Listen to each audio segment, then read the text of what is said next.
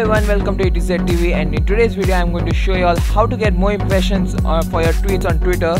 So especially good for YouTubers, because you need your channel to get recognized. This is another way of how to recognize your channel.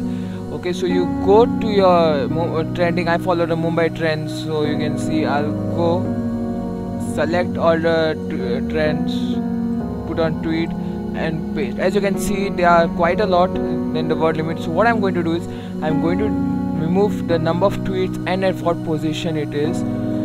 Okay, like this. And if there are some statements like this which I don't want, yeah, I'll keep this word cricket. You can keep a company's name also, not a problem. If there's another hashtag, then you can keep that also. Okay, you can add another hashtag if you want, like I'll put hashtag YouTube. Okay, and down you write there, please check my YouTube channel by clicking the link below.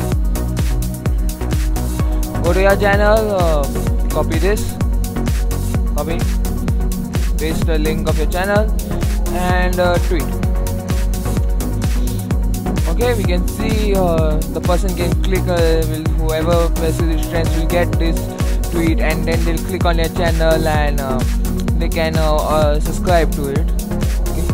So this is a way, as you can see, so this is a way how you can get more impressions for your tweets. I did it again, I have got a retweet and I like this one tweet of mine.